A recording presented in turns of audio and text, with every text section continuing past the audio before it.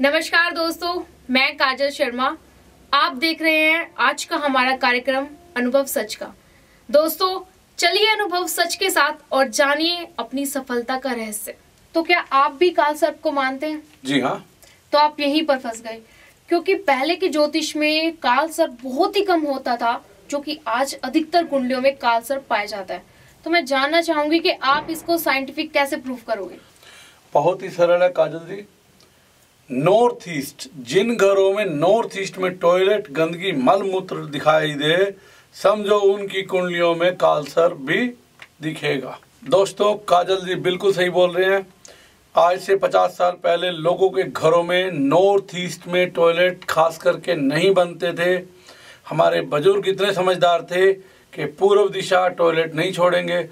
Even बहुत से घर तो जंगल जाते थे। काजल जी, टॉयलेट को जंगल शब्द से पुकारा जाता था जी। तो मेरे बुजुर्ग और नौजवान साथियों, आज मोस्टली घरों में ये नक्शा, नॉर्थ ईस्ट, ईशान कोण।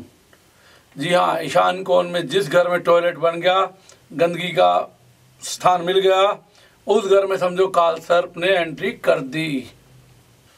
मैडम आपने बहुत आसानी से बोल दिया, काल सर्प पहले नहीं पाया जाता था इतना।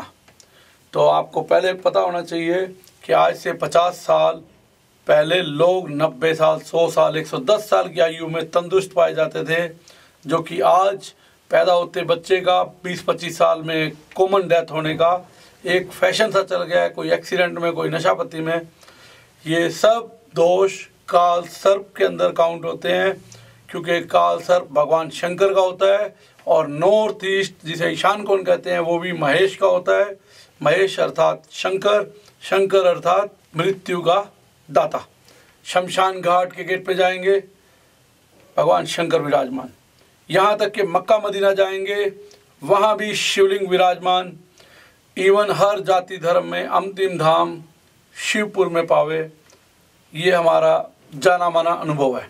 दोस्तों यहाँ तक कि शिव चालीसा में भी लिखा हुआ है, पुत्र होनकर इच्छा कोई निश्चय शिव प्रसाद से ही होई। तो पुत्र का काम या स्वस्थ या उसकी अल्प आयु रहना, ये काल सर्प के दोष में ही काउंट होता है।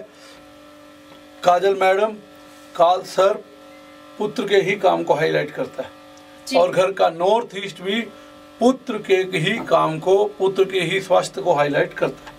यहाँ तक कि यदि नशापत्ती या क्रिमिनल केस पाए जाते हैं जिन पुत्रों में या मालिकों में, घर के मालिक में, वो भी नॉर्थ ईस्ट के ही घर है। तो मनोज जी ने बताया काल सर्प के बारे में।